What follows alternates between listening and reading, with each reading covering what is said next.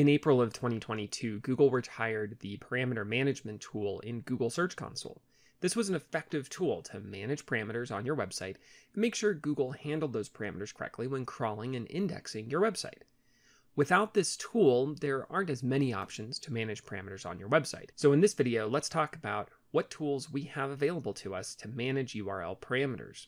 When it comes to managing parameters on your website, there's three main steps. First step is you need to find every parameter on your website. Second, you need to determine what to do with those parameters. And the third step is actually implementing the changes necessary to handle those parameters. So let's talk about each of those steps, starting with the first step of finding every parameter on your website. Now, there's lots of different parameters that can end up being used on your website. Those parameters can come from your own content management system, from third-party tools that you have added to your website, and can also come from various advertising platforms. Every advertising platform wants to attach some kind of tracking parameter to the URLs. That way they can know how those advertisements were performing. In an ideal world, you could go to everybody in the marketing department who runs ads and every developer who manages your content management system or every third-party vendor and ask them, what parameters are you using? And ideally, you could get a complete list of every parameter. In reality, nobody keeps track of all the parameters that are being used. Nobody can. There's too many different parameters that are out there, too many different parameter options available within all the different tools that you end up needing to use on your website and all the different advertisement platforms that exist. While you can start there and hopefully get a few parameters listed out, you need to go through and find parameters in other ways. And there's three primary tools we can use to help us with this. We can use analytics tools, we can look at our log files, and we can crawl through the site. The goal of each of these tools is to try and identify how many URLs on our website that currently exist are utilizing some kind of parameter. So we're looking for every URL that has a question mark in it. A question mark indicates the beginning of a query string, and the query string contains one or more parameters. So in an analytics tool, we can go in and look at all the pages that were visited and try and find every page that was visited that contained a question mark. Let's walk through how we can do this in Google Analytics, and in this case, I'll focus on GA4 for how we can find this. In GA4, we want to go to Reports, then click on Engagement, then click Pages and Screens. Once on the Pages and Screens report, we can change the dimension to Page Path and Query. Then we can search this report for any URL containing a question mark, and that will enable us to find URLs that are using parameters. You can then go to the share icon, click Download File, then download a CSV to have a full list of URLs containing parameters. It's a similar idea in log files. You want to open up your log file for some period of time, and then you can query all the different URLs that received a hit in the log file for those that contain a query string. To take a quick example, here's how we could do this in HTTP Log Viewer. And then we can also find URLs that contain question marks within a site crawl. Whatever crawl tool you want to use, you can go through, crawl your entire website, get a complete list of all the URLs that were found through the crawler on your website, those that are linked to from somewhere on your website, and you can see which of those URLs that were linked to contain a question mark, contain the query string, and then from that query string we can find the parameters. Once you've exported all the lists from analytics tools, log files, crawl tools, the next step is to combine all those lists together and get a complete list of parameters contained within those URLs. And there's a few different options that you have available to extract parameters from all the URLs that you found. There are paid tools like SEO tools for Excel that give you a way to do this within Excel, but there's also free JavaScript libraries that allow you to extract parameters from URLs containing query strings. I also have a free tool on my website that allows you to extract URL parameters in bulk. Simply go to this tool, drop in the list of all the URLs containing parameters, click on Get Bulk Parameters, and this tool will return a full list of unique URL parameters that are used on the website, as well as a full list of all the parameters and parameter values. That's step one, going through and finding all the different parameters that exist on your website. By the end of this step, we should have a pretty complete list of all the different parameters that are utilized on our website across different sources. Analytics tools allow us to find all the ones that visitors are reaching, log files allow us to find all the parameters that bots might be hitting, and a crawl tool allows us to find all the parameters, used or not used, that are linked to from within our website. The next step is we need to go through every single one of those parameters and determine how to handle and manage that parameter. And there are a few key questions we need to ask about every single one of those parameters. The first question is if the parameter meaningfully changes the page's content. And the key word here is meaningfully. A lot of different parameters can alter a website's content, at least slightly.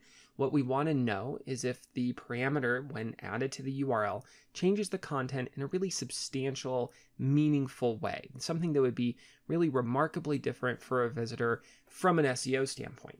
So if this URL with this parameter happened to rank in search results and somebody clicked on that and came to our website, would they really understand the difference between the page with and without that parameter? Let's take a couple examples. One example is a sort parameter. A sort parameter obviously sorts the page in a different way. So we have a list of items and we say, okay, we want to sort this alphabetically versus reverse alphabetically. Is that really a meaningful difference? It does alter the page's content, but if I look at the page, it's the same list of items. So I wouldn't necessarily want to find that list of items in search results alphabetically and reverse alphabetically. One sort is sufficient to find in search results, so the sort parameter doesn't really add a meaningful difference. So in that case, that sort parameter, we're probably not going to want Google to pay attention to it. As another example, though, think about a filter that you can add to that same list of items. Maybe I have an ability on a list of items to filter for items containing a certain value or matching certain criteria. All of a sudden, that becomes a pretty meaningful difference. So if a URL contains a parameter with a filter in it that changes the list itself, that's probably something we would want to rank in search results, something we would want people to find. And when people find it, they would probably look at that and say, yeah, that's a real different list of items because it's a list of items filtered down in a particular way.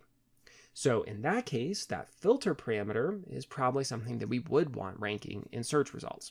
So you need to do this for every single parameter that's utilized on your website and determine if that parameter really meaningfully changes your website's content or not. The second question to address is if URLs with that parameter applied should rank in search results.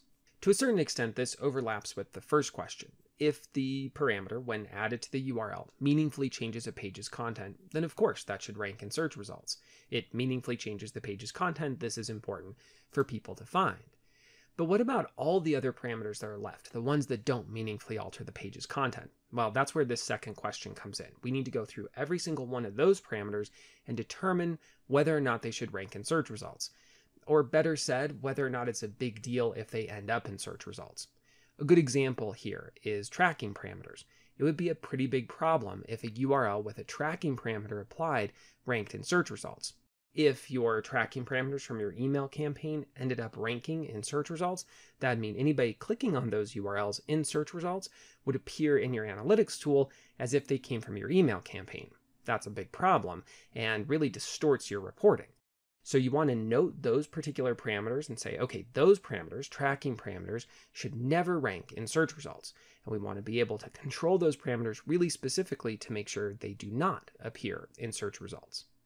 The final question that we need to address is if Googlebot should crawl URLs with this parameter applied. In general, you want to allow Google the ability to crawl most pages on your website. But there are certain parameters that when added to a URL can just create real big problems if Googlebot were to be crawling them. Take, for example, any kind of faceted navigation parameters. Those, when applied, can sometimes meaningfully alter the page's content, but you can also end up with so many different filters applied that it creates essentially a crawl trap for Google, where they end up crawling a whole lot of unnecessary URLs. In those cases, it can make sense to prevent Googlebot from crawling those particular parameters. Now that we've gone through and looked at every single one of the parameters that we've found and determined what we should and should not do with those parameters, the next and final step is to implement the controls necessary to manage those parameters. And to manage those parameters, we need to look at two things. We need to look at what we're doing with crawling, and we need to look at what we're doing with indexing. And we really have three options available to us. The first option is to allow crawling and ranking. If a parameter, when added to a URL, meaningfully alters the page's content, then Googlebot should crawl that URL, they should index that URL, and they should rank that URL. But that isn't always the case. Sometimes we want to prevent URLs containing certain parameters from ranking. So if the parameter does not meaningfully alter the content and you want to make sure Google does not rank this page's URL, then we want to prevent the ranking. And there's two ways we can do this. We can either prevent ranking with a canonical or we can prevent ranking with a no index. A canonical, when added to the URL, tells Google that the URL with the parameter applied is really a version or a copy of another URL.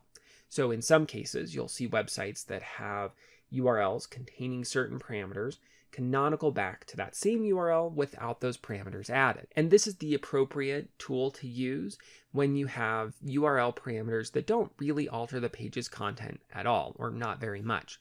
Tracking parameters, sort parameters, things like that. The page itself really doesn't change. So the canonical is an appropriate way of communicating to Google that that parameter, when added, isn't something that really alters the page's content. And so Google should treat the URL that they found containing that parameter as a copy of the URL that does not contain that parameter. And in those cases, Google will see that canonical tag and say, oh, okay, great, we won't index or rank, or in some cases even crawl the URL containing that parameter. Instead, we'll just focus on the URL not containing that parameter. However, there are certain instances where Google starts to ignore canonical tags. So in those cases, you need something a bit stronger than a canonical tag. And that's where a no index tag can be added to the page instead. So anytime the URL contains a particular parameter, you add a MetaRobots no index tag, and that MetaRobots no index tag, when added to the page, tells Google that they should not index this particular URL on the website. Another option we have to manage parameters is we can block Google from crawling those parameters altogether. And this is appropriate to do if there's a real problem with Googlebot crawling URLs containing that parameter. The easiest way to prevent Google from crawling URLs containing a certain parameter is with the robots.txt disallow. You can write a disallow command on your robots.txt file that tells Google to not crawl any URLs containing a specific parameter value. Now that does prevent crawling, but it's important to remember that when you disallow crawling, that doesn't have any effect whatsoever on indexing. So URLs that you've told Google not to crawl can still rank in search results. You haven't controlled indexing, you've only controlled crawling. And if those do show in search results, you'll see a result that looks something like this, that states the URL and says no information is available. And no information can be seen on this page because you've told Google not to crawl this particular URL. And if they can't crawl it, then they don't know whether or not they should index that page or not. Typically, you don't want to prevent crawling of URLs with specific parameters. You want to handle this with the no index or canonical tags instead. But if you do need to prevent crawling and you end up with search results like this, you can use the removal tool in Google Search Console to remove certain URLs containing specific parameters from search results. I have a separate video all about how to use that removal tool, so check that out if that's something you need to do. If you have any questions about working with parameters, finding parameters on your website, determining what to do with parameters, let me know. You can email me at matthew@elementive.com. If you found this video helpful and want to see more like it from Elementive, please subscribe. Thanks for watching.